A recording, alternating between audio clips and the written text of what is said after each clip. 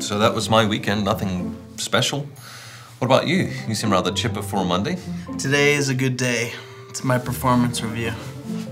Wait a minute. You're excited about the performance review? My next meeting is a one-on-one. I have to deliver a performance review. That's not necessarily a bad thing. It's with Matt. Oh, I can see why you're so depressed. Man, I'm stoked about this one.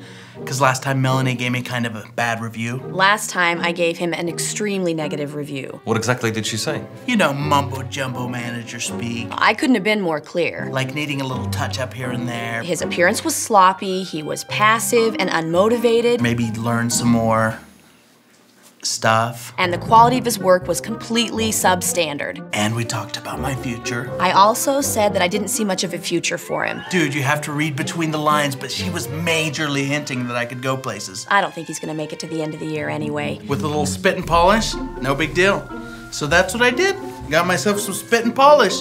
Buddy, you're looking at Mr. Improved. If anything, he's gotten worse. I don't know which is more objectionable, his social deficiencies or his technical incompetencies. I mean, I busted my hump this last year.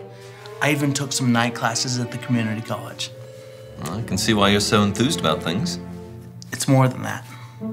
I think I'll finally get that promotion I deserve. And believe me, with a new baby on the way, I could use all the cash I could get. I'm putting Matt on probation, and that means no yearly bonus, but fortunately, I hear his wife has a good job. Especially with my wife losing her job and all. Sorry to hear about that, mate. Tell you what, you give me a call after the review and we'll celebrate over lunch or something. Yay. Okay. Cheerio. Well, call me for lunch later. I have a feeling you're gonna need to take a break. Well, Matt, are you ready? You bet. Now, I'm jumping the gun a little bit here, I know. And maybe it's just nerves because my wife lost her job and all.